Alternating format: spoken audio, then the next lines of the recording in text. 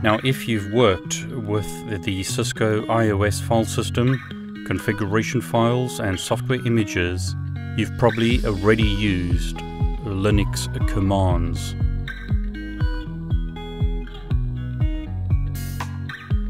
Now, there are obviously some differences. dir here shows us that cd takes me to the root of Flash, where cd here takes me to my home directory. I can use a command such as rm test to remove the directory test. But notice we're told that we can't remove that because it has files in it. dir here, rm test. Notice we're told that we can't remove that directory, but we could do that and remove the directory on Linux.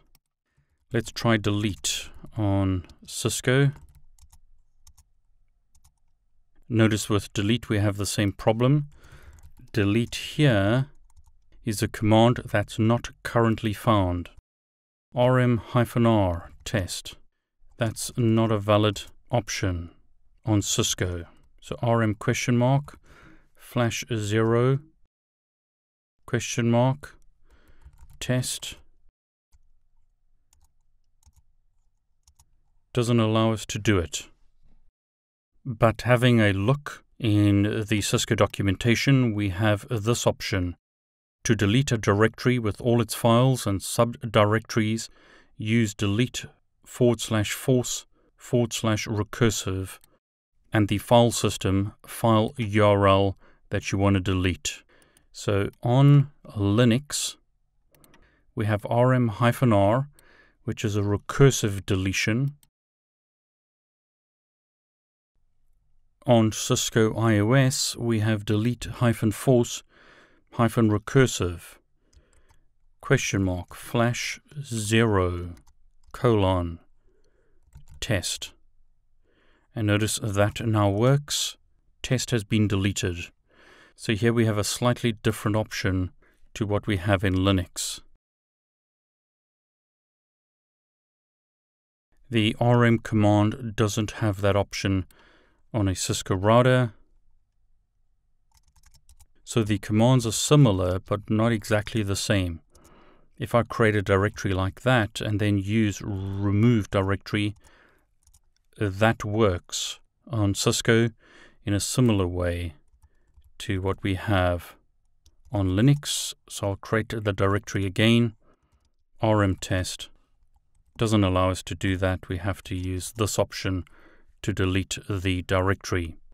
But if we used the touch command to create a file, that file now exists.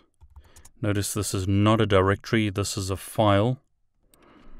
rm my file will delete the file.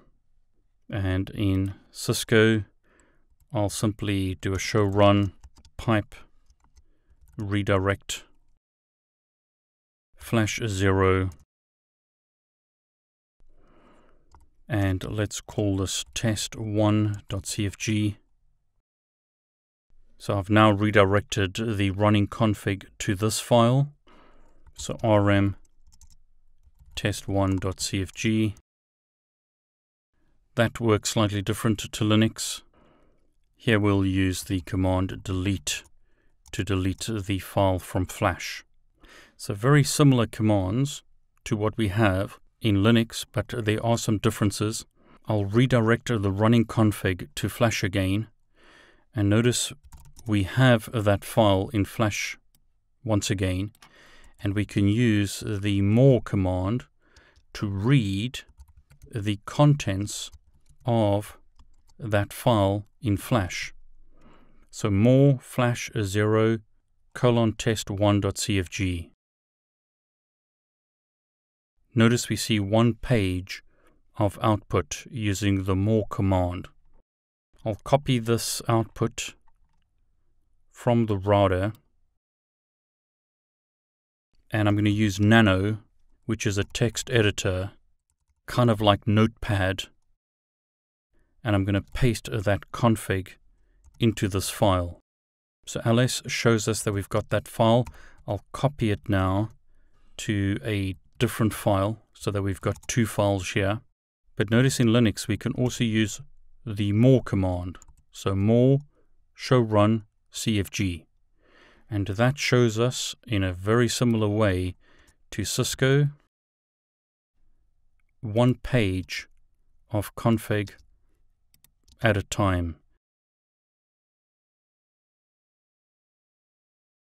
So again, Linux commands are available on Cisco IOS. If you've already used some of these commands on Cisco, then it shouldn't be too difficult to start using similar commands in Linux. Hope you enjoyed this video. If you did, please like it, and please subscribe to my YouTube channel. I want to wish you all the very best.